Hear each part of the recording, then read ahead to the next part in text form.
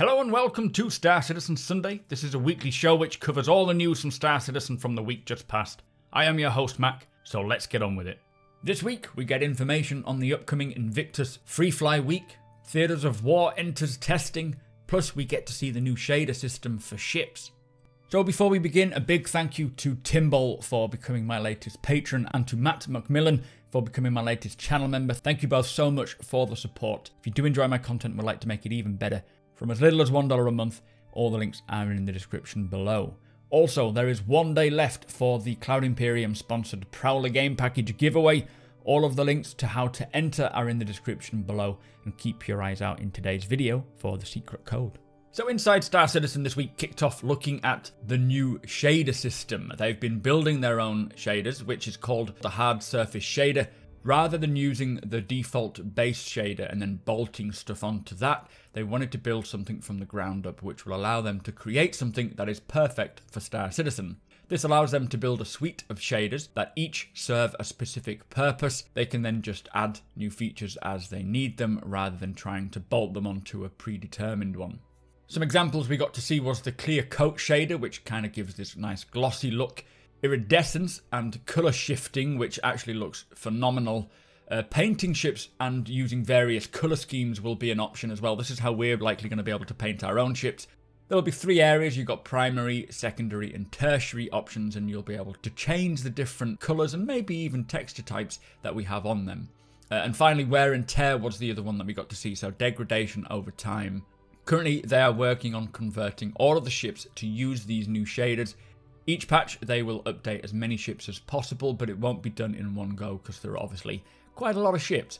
Now, there will be a website post next week sometime explaining what this means for us, the players, which is sort of short-term, near-term. But this wear and tear is something that I'm super excited for and have been excited for a long time. Seeing our ships age over time will be so incredible, and just sort of build that appreciation for them with you wanting to maintain them so they look their best, kind of making you care for your ship.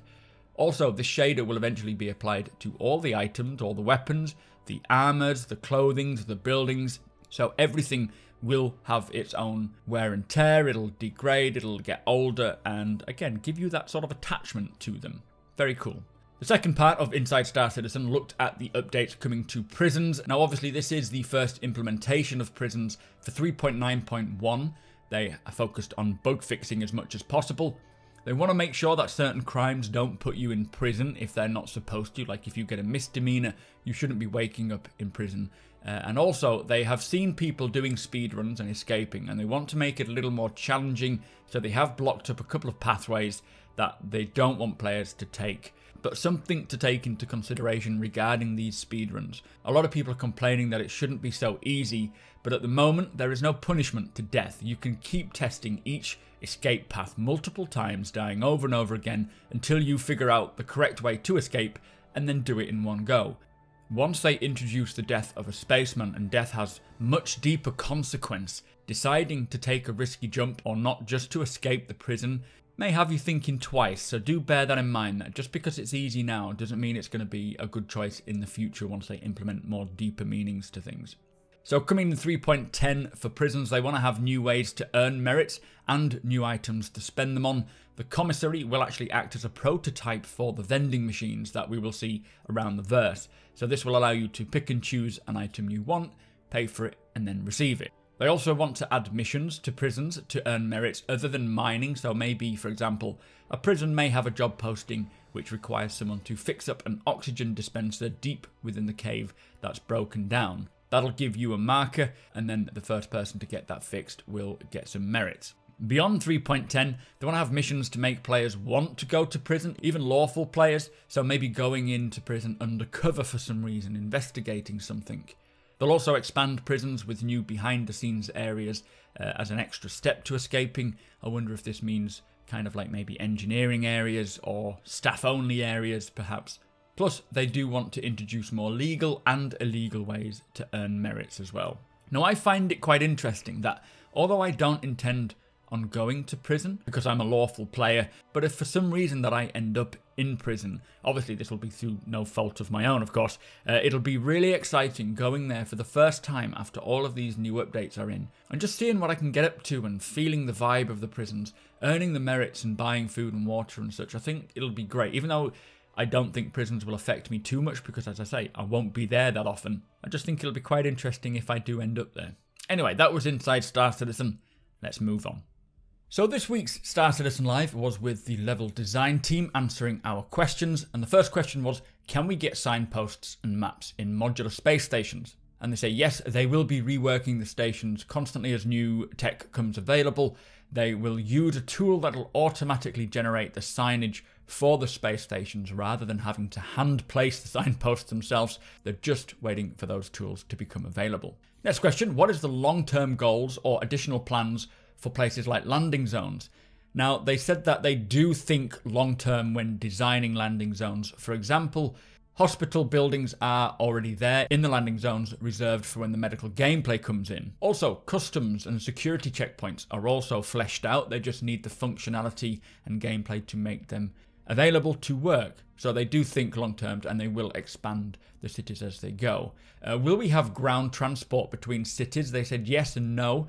They don't have the tools to automate the building of these sort of transport locations, but they will likely do so in the future, as they don't want to spend time hand placing everything. So if the tools come along for them, then they will use that. Will we see locations in places like Lawville that will allow us to work within cities? Now, I love this question. They say yes, more things to do around landing zones is what they want as well. In some cities, there should be jobs available for you, like running errands for maybe Microtech Planetary Services. Or other examples, maybe if Hurston has a mine under the city, getting permission to go and work for Hurston, mining around Lawville. Now, I would really love this. I love the idea of maybe working at a dry dock as maybe an Argo pilot, loading and unloading cargo ships as they come and go. Let's hope that it gets to that point. Next question, what is the current status of the secondary locations in cities like suburbs? Now, they plan to build from the smallest things like outposts to big cities and then everything in between, like villages, towns, and so on. They say it's too early to talk about them now, but planets won't just consist of one city and 12 outposts. They are going to expand things with a lot of points of interest. Will rooftops on ArcCorp one day allow us to land and then travel down to Area 18? Now, they say they're currently forcing people to land at customs to go through and then get scanned, but once that gameplay is actually in, they will begin to add backdoor entrances, so you could get into the cities without going through customs. And the same goes for the Lawville secret entrance. A while ago it was mentioned that there would be maybe an old tunnel or drainage vents that lead into the Lawville city and allow you to smuggle items in and out. Now, they did start whiteboxing this, but they need the smuggling gameplay and customs functionality first, otherwise it would just be another entrance. So once that mechanic comes in, then they'll have other ways of accessing cities without having to go through the main landing zone. Will we see the return of traffic at major landing zones? Now, they say yes, they do plan for all locations to have various degrees of traffic. Will there be more hostile dungeon type areas in the future, maybe larger or more complex than what we have so far? Now, they say they are bringing in more points of interest like landing pads on buildings around ArcCorp or New Babbage. Long term, they obviously want to have lots of points of interest, like the landing pads on top of buildings, maybe leading to a converted apartment block, which serves as an illegal drugs lab and requires you to clear it out. Or maybe caves or underground facilities that will be expanded. Right now, they're trying to create quantity more than variation. They're trying to get more content in rather than developing the depth for locations and such, but that will come eventually. Next question is kind of along the similar vein. So will there be more cave variations? Now, there is a lot of cave content that they have prototyped, like lava pools, lakes, ice caves, that sort of stuff. They've not implemented it yet, but it will come down the line. They just need more things like better traversal mechanics and obviously swimming as well. Also more hazard types like lava pools that will damage the player in some way. Now, I'll show you in the background some of the ideas of ice caves and humid caves that we saw. They will also implement different various cave entry types, some of them large enough for ships, some of them large enough for just ground vehicles. Lots of variation will come. They kind of started on this, but obviously, as they say, they want to expand the amount first and then work on the variation. Will there be anything to encourage the use of ground vehicles over ships? Now, as they add more to planets, that will help. Caves, which will be able to be driven into, for example, will encourage that kind of thing. But other options like weather effects, like electrical storms, grounding everything for maybe 500 kilometers, and the only way that you can get in is on foot or in a ground vehicle. Also, heavily fortified bases with a lot of anti-aircraft batteries, so you can't fly towards them, you need to approach on foot. Will we see other space stations other than cargo decks and so forth? And they say yes, other than refineries, rest stops and cargo stations, there'll be manufacturing plants, security outposts, pirate hideouts. Everything that they would have a gameplay element may become a space station as well. What density of content on a planet do you expect to reach? Now, they said they want some areas to be empty, obviously for exploration or player expansion, but they do want to get to the point of hundreds of caves on a planet, for example, not just 3 or 5 that we have now. What considerations have you had for when the PU expands player counts? Now, they say they plan to build for the long term. Cities are expandable. Area 18 alleyways, for example, are expandable to add different areas. But also all the accommodation and the real estate is easily expandable, so they can just add more hangars, more habitation rooms and areas. They do plan on building out the current locations, like the cities like Lawville, Area 18, Area 21, Area 17, and New Babbage, and just expand on them as they go. Next question, food vending machines and arcade machines, will they have functionality? And they say yes. And we heard in Inside Star Citizen that they're prototyping this very thing with vending machines for the prison commissary.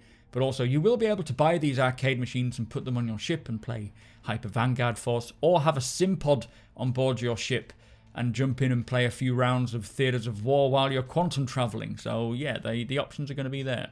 Next question is, do you plan to add secret or unmapped locations in deep space? And they say yes, 100%. Will static locations have damage or degradation? Now, they say there are plans to make wear and tear and damage states regardless of whether it's done hostile or non-hostile. Space stations will need power and life support and so on. They don't fake these items. They want them all to be interactable. And it also mentioned in the Squadron 42 report that some of the space stations will be having damage states applied to them. Personally, I don't know how much the player could damage or destroy a space station. I don't think they would give us that ability, but maybe depending on the type of space station, we could do it up, we could damage it, or so on. Next question, roads, will we need them? They say yes, we will add them. They're just waiting for tools to allow them to do that without having to hand place everything. And the final question is, will Port Olisar be replaced? Now, Port Olisar will remain in the game some way or another, they say, but they just can't say clearly. I do now wonder if it will be destroyed. At first, I was very much thinking it wouldn't, but based on their reaction, I'm kind of swaying now 50-50 whether it will remain or whether they'll destroy Port Olisar. Let me know what you think in the comments. Anyway, that was Star Citizen Live. Not a lot of great new information we had there, but it is clear that the team are developing a broad spectrum of content, both planetside and in space, and variations of locations and new locations and points of interest will come eventually as they continue to develop and create tools to allow them to do this quicker rather than hand placing everything. Right now, it is all very limited and everything looks the same, but it will expand eventually. Anyway, let's move on. So also this week, a new Empire report is available talking about the final 5 Imperator candidates, helping you decide who you want to vote for. Squadron 42's monthly report is available on the RSI website now, but do not worry, I have covered this in a separate video, which I will link below. May's subscriber flare has been highlighted, plus information on the Invictus Fleet Week has been released. This includes dates and information on what's going to be going on throughout the week. I have also covered this in a separate video. Again, it's linked in the description. And finally, over the weekend, they have begun the testing for Theatres of War.